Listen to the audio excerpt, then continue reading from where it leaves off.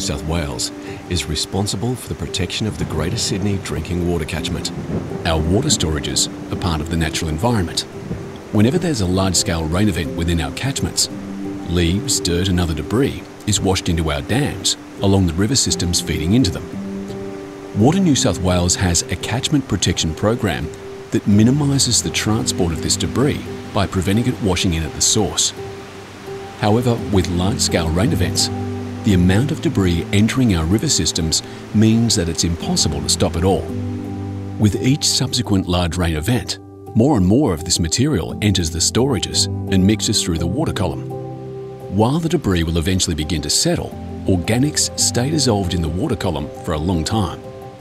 This problem can be exacerbated by a variety of factors, including more rain or high winds.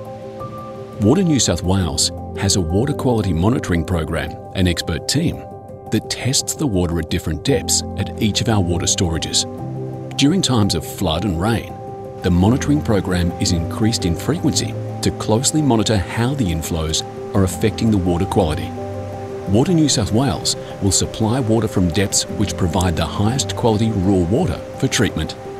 Water New South Wales supplies raw water to Sydney Water, who then treat and distribute to their customers. We are working closely with Sydney Water and New South Wales Health to manage the impact of floods on our water storages and, ultimately, the supply of water to the people of Greater Sydney.